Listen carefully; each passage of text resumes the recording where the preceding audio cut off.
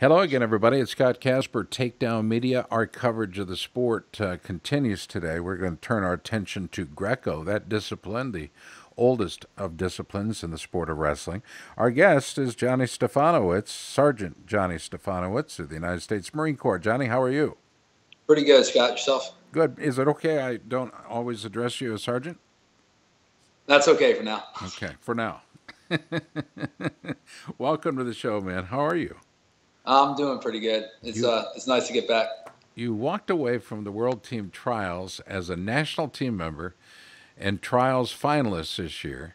You had some outstanding performances. First of all, what is your greatest takeaway from Las Vegas? Uh, I have to say the experience. It's always something new.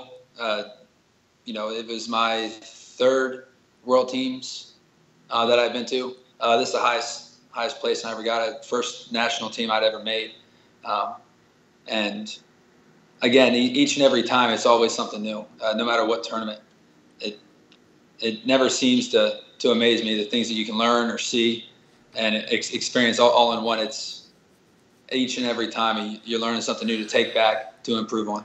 There are some great shots of you on your Facebook. People took pictures and some great reviews. 5 Point, to be exact, I think is probably the best review. But when you were, what was it, 5 years ago was the last time you had an opportunity to wrestle on the same weekend at the same event where your little brother was competing. It's Chance Marsteller's your brother. And talk about that experience of being together in the same facility with the same goals. It, it's really hard to explain. It's something different. One of those things you can't experience unless you're a part of it. For us, growing up, we would wrestle and everything like that together. But then once I joined the Marine Corps, it's been really hard between the times he was wrestling and I wasn't, and the times that I was wrestling but at a different place at a different time. It's really hard for him when he's in high school and I'm trying to wrestle Greco, or then I leave again and I take another stint away from the team to go back to the Marine Corps, to the fleet. So coming back together, taking that opportunity is something you can't really put into words or explain. It's just a good feeling. The last time we were able to wrestle together, he was wrestling at universities and I was wrestling at universities in 2012, and to be able to have that again for the first time in so long, and for all the things that we've both gone through since 5 years ago, it's pretty amazing, and it's humbling to be able to take that opportunity and seize it. Now, you're a Greco technician. Chance, on the other hand, is freestyle. As a matter of fact, he qualified for the Freestyle World Team Trials in June. How did the division between church and state take place between freestyle and Greco with you guys? We've always got it's always a sibling rivalry with that. He talks about freestyle and how it's this and that, and I'll talk about Greco and how it's a different beast in its own. And it's true too. A lot of people will talk and try to speak about Greco in a way, but it's one of those things that you can ask almost any Greco wrestler out there, especially if they're on the senior circuit. It's a respect that isn't given until you're in that position. And the same goes for freestyle. I've never wrestled freestyle on the senior circuit before, where he's at. So it's kind of hard for me to talk about that. But it's always a sibling rivalry there. But at the same time, it's probably good for the family that we're not in the same bracket. Yeah, I think it's probably, but there is 3 years between the two of you. Wrestling kind of diminishes the importance of age. It's more about talent and skill and endurance. Matter of fact, I'm going to read to you and for our viewers something your father said, and perhaps it was your dad and mom, John and Tracy, but they said, "Our hearts are filled with pride or proudness for what you've achieved. Your dedication, hard work, and focus are exemplified in everything you do. With those three things, you will continue to shine." And then they quoted something your sister Emily always says: "Never let anyone dim your shine." And I think that's pretty neat when you get that kind of support from your family. Their undying love is really evident. It's a neat family that you come from. It is, and it's a big one too. Um, and having the support like that, you don't really realize until a little bit later down the road. At least I didn't, personally myself. Is when now that I'm doing it, I'm not just doing it for myself. I have a son of my own and a family of my own here in North Carolina, and when I'm training, when I'm traveling, everything, it's not just for me anymore. I'm not just trying to make myself proud. You really do take to heart the family and the support that you have around you.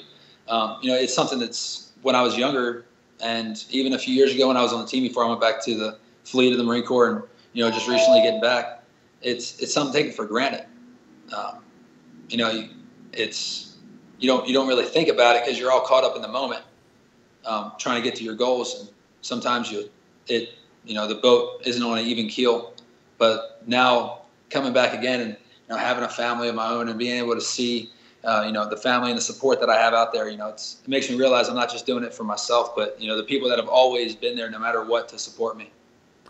And supporting you is another person who's become very important in your life. Your fiance, Samantha. Gosh, just looking at pictures of the two of you guys and listen to you and how you describe her, it's an ultimate support system right there in one person, man. You got it going on. I do. I'm a pretty lucky guy. I'm not gonna lie. I got lucky with her. I got the the catch of a century in my opinion. Yeah, I think. Between putting up with me and then the sport and the Marine Corps too, putting all those together, it can drive a woman away real quick. Tim Hand said that it's easy to notice John whenever or wherever. He has a habit of catching your attention. There's just something about a guy who goes about his business unassumingly and yet aggressively. What's he saying about you? What's your takeaway? I wasn't quite sure at first when I read it. I liked it, but I wasn't quite sure at first. I try to think about where he was coming from, when he wrote that. And, at the same time,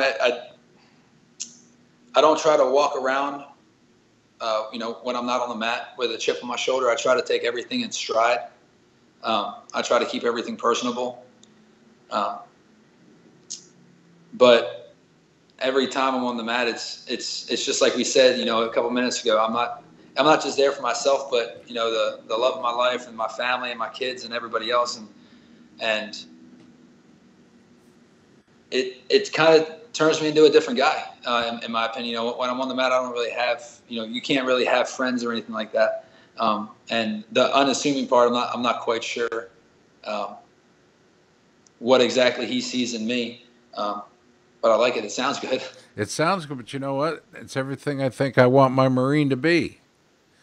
I kind of look at it as, wrestling is not just a fun game anymore. Everyone says have fun, and I do. I'm thankful for every single second I get to be here, because when it's taken away, it can feel like the death of you sometimes. Now, but I got to ask you about Samantha's last name, though, because a wrestler never wants to get caught stalling. And yet you're engaged to Samantha Stallings. What's up? That's right. Well, What's up? I plan on doing that, though, so I'll fix it. It'll get fixed. I don't want to see it hyphenated, dude. Samantha Stallings Stefanowicz. Now, see right there? It's not. That's not going to Promise. Oh, man. Congratulations on an outstanding event. Is there one match there? Was it Spieler? Is there one match that just stands out above all others that gave you the greatest amount of enjoyment on the weekend? Enjoyment wise, yeah, I would have to say Spieler. That was someone, I can't ever take anything away from the guy, especially when it comes to wrestling. We wrestled before. Actually, at the tournament, the last time that I wrestled him and won was actually the tournament that Chance and I were at together at universities in 2012. And I won there, I think, in the semis against him. And then I think he had gotten the better of me one or two more times on the senior circuit the year following that. And then we hadn't actually matched up between me leaving and going to the fleet and then coming back and everything. So we haven't seen each other for a while. But, the style of wrestling that I have kind of matched up pretty well. It just took a lot of preparation. I knew that sooner or later, me and Spieler are going to match up, and I can guarantee that we're going to match up again, and it's going to be even a tougher battle each and every time because we're going to keep learning something about each other, and it's just going to be back and forth and back and forth. And, that's how I see that competition going. But at the same time, if we can both go overseas and start beating guys. If we're having trouble beating each other here, but we can go overseas together and take medals and take names, it's only going to make us better and make the sport grow too. But I'd say enjoyment wise, I found it enjoying not so much just because of the win and everybody's here. And, some people are like, it's the upset of of this and the 2 tournaments and everything. And, I can see where they're coming from if they look at just statistics and everything like that. But, we had a game plan. Coach Lakitas has sat down with me, and I've had a lot of guys take time out of their practices and their own training to help me out when it comes to a game plan and training the right way for Spieler, just because we know how tough he is. So enjoyment wise, I would say yes, just for the fact that we went out there with the game plan and I was able to execute it the way in which we had set it up and formulated it. So, we had a game plan and we knew, it was going to be back and forth and there was going to be constant motion and constant pressure and constant action and everything else. And that's what we trained for and prepared for. And I was able to execute it. So that's what I found the most enjoyment out of was being able to actually take a game plan and sticking with it the entire way through and then coming out on top. So I found the most enjoyment out of that. Learning wise, I took the most that I learned was with Cheney, honestly. Both matches, I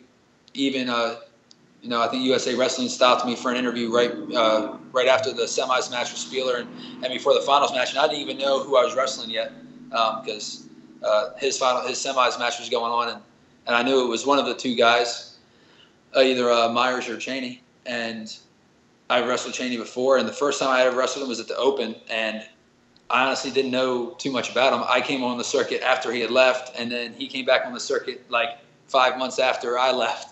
And it kind of worked out. I don't know how it worked out, but it worked out perfectly for both of us to never see each other.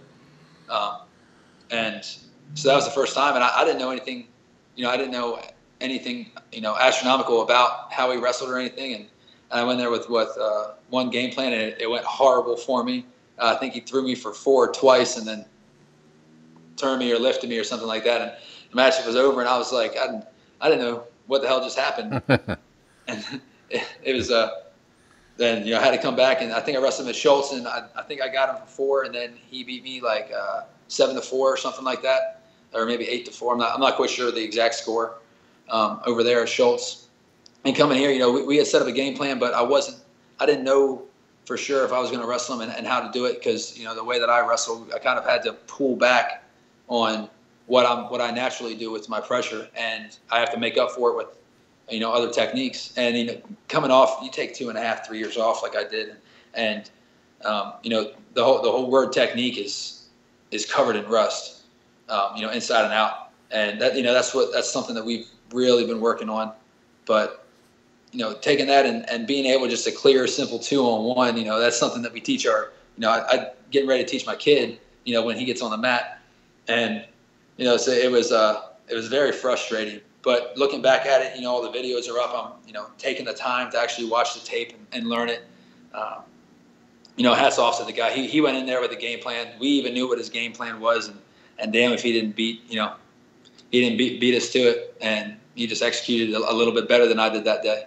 So let's talk about that taking off of time, because I think it was October of 2011 when you first arrived on the team.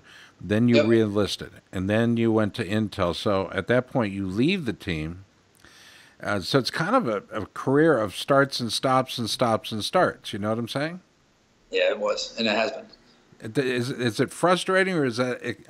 You know why you're in the Marine Corps. You know what you're doing. Yeah. You made your bones initially in Pennsylvania as a very high-level caliber competitor at Kennerdale High School with Mike Balestrini. So it's not like you haven't been wrestling, a good deal of your life. But at some point, Greco-Roman came into the picture and you decided, hey, this is a formula I want to employ. This is what I want to do in the sport, and this is how I'm going to give back. Are you fully endorsed by the Marine Corps in your efforts, and is your schedule reflective of that? No, I mean, I've been lucky. And when I say that, I mean, I've been really lucky. When I joined the Marine Corps and I decided when I swore into the Marine Corps and everything like that, like we, spoke about earlier and whatnot, I didn't have a single scholarship offer to any college in any part of the world. And looking at it, I knew I wasn't going to, be getting any kind of grants or anything crazy, and I didn't want anybody to pay for my college. I can't stand that. And I knew I wanted to join the military. I knew I wanted to join the Marine Corps. And so in all honesty, I kind of gave up on thinking that I would continue. When I joined, I didn't know about the Marine Corps wrestling team. I didn't know there was a Marine Corps wrestling team. I didn't know anything like that existed. My recruiter, they didn't even tell me about it, even though, he recruited me, first saw me at a, wrestling tournament. But I really didn't know anything about it at all. So I had, quite honestly, given up on the sport, competitive at least wise. I'd given up on the thought, and I joined the Marine Corps to strictly be a Marine, and that was it. It wasn't until I was in 29 Palms and then headed over to Okinawa, and I was in Japan, and I learned about the team while I was over there, and there was wrestling tournaments going on and everything. And at the time, Coach Hicks, Major Hicks, he came over to one of the tournaments and gave me a couple papers to fill out, and I filled them out for him. And a couple weeks later, I got a call and said, "Hey, you're going to Camp Lejeune in 2 days. Your flight's Saturday morning at 8. Be ready." Turned around, came here, and I've never gone back. Wow. At least I'm not back to Okinawa.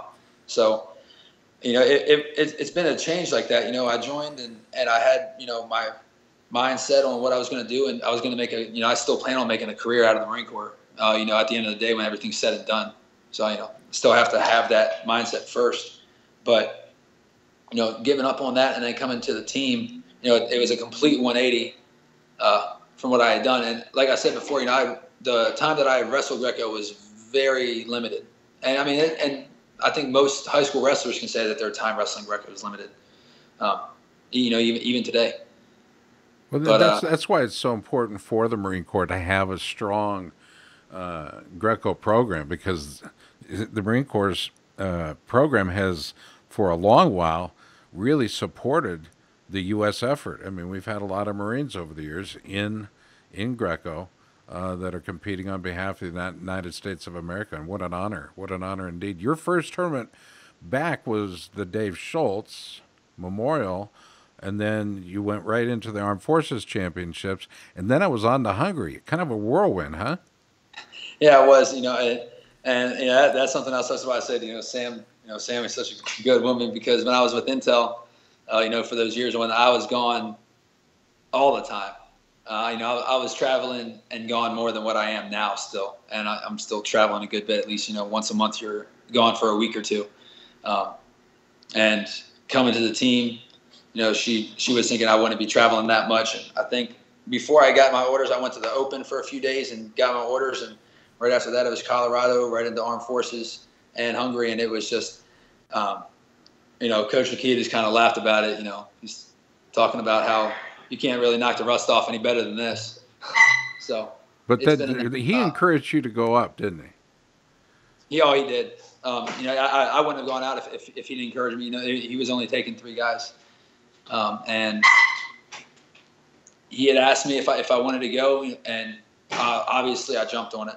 That opportunity, because I never traveled overseas to wrestle before in any way, whether that was a camp or a tournament or anything like that. In my youth, like I said before, I never made a world team or anything like that, so I never had those opportunities. So I didn't even know what it was like.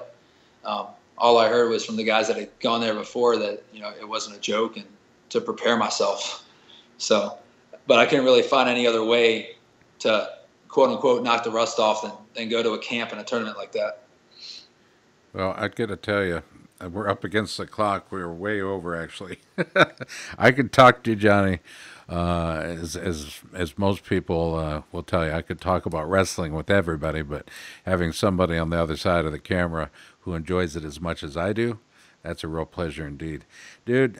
We'll do it again. I promise you that. Absolutely. Looking forward to it. Give my best to your family, Chance, Sam, everybody. And if you ever get a chance to go back, remember Mike Balestrini and Kennerdale High School, where it really started to open up for you. They can always use a good inspirational visit from a real hero, and that's the United States Marine.